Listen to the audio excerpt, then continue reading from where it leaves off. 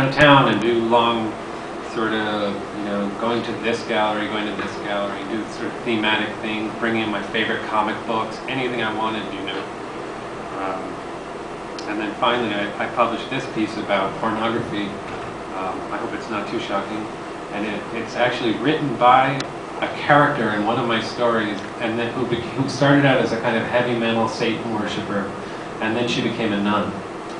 Her name's Hannah Crawford, and this is her letter to Mayor Giuliani.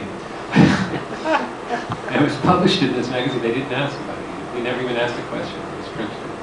And it's a letter to Giuliani protesting, or at least commenting on the law that happened. I think this is around '94 or something, where suddenly nude dancing was forbidden in New York. So it's sort of in response to that. It's called the De Pornographica of Hannah Crawford.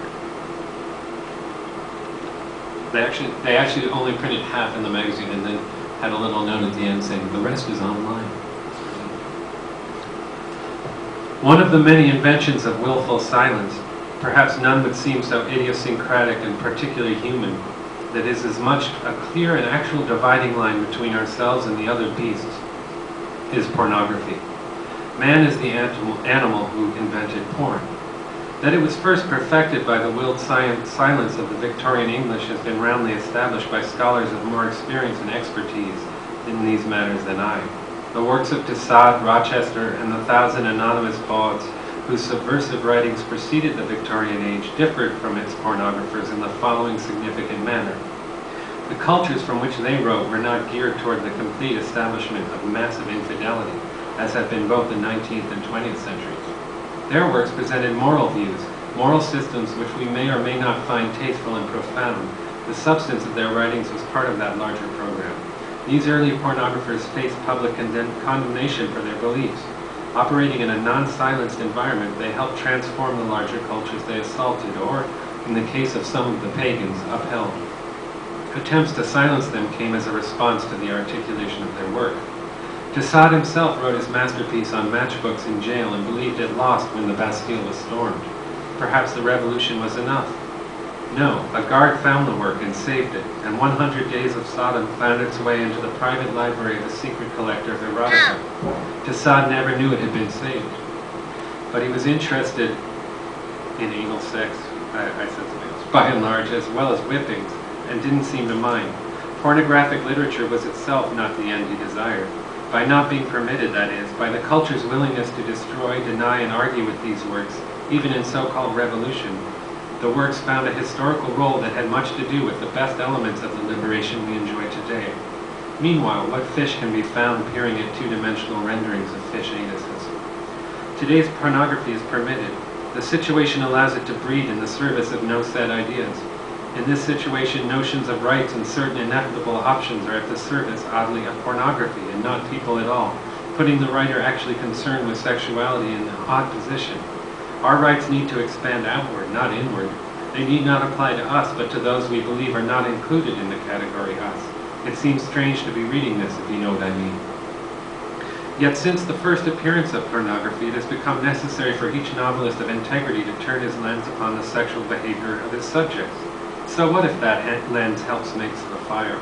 Such material is of great interest to the reader, naturally, and literature today finds its role as the maker of fancy porno. It masks its own pornographic impulse and becomes the kind of mask behind which a reader can hide to indulge in the material she's too afraid to be seen owning, sir. There is also a proliferation of erotic literature, an object that the reader can utilize to inflame the genitals, Mr. Mayor. At the same time, her taste and sensibility are flattered. Clearly, the more one indulges in such surrogates to sexual activity, the more one is in fact neutered by them, which sounds kind of sexy to a nun, let me tell you, or placed in onanistic agony of complete and perpetual repetition in which one's own sexual self is silenced. The great consumers of heterosexual pornography are of course prisoners, and it's no stretch to imagine every peruser of such material as being behind metaphoric lock and key. One finds in an actual prison, by the way, a complete absence of homosexual pornography, for homosexual activity is available to all. How ironic that within the walls of prison one is more free in this regard than out without. By the way, Mr. Mayor, masturbation is great. We should all do it. Nuns do, I assure you. It's natural and feels good. Often we help each other. One should simply participate in a swap meet that contains a number of gigantic oddities. I actually read that. Pornography breeds silence with us in regards to ourselves. Every moral citizen knows what pornography is, sees it at the newsstands, truck stops, and these days, I'm told, except in New York City, in the occasional bar. The silence about sex that created pornography in the first place maintains its impact, its casual, complete snuffing out of actual sexuality.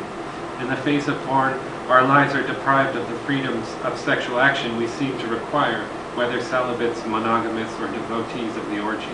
We are removed from ourselves, adopting one of its finite set of roles maintained by pornography's categorizing union with silence. I don't really know what the hell I was trying to do in that piece. It's strange anyway.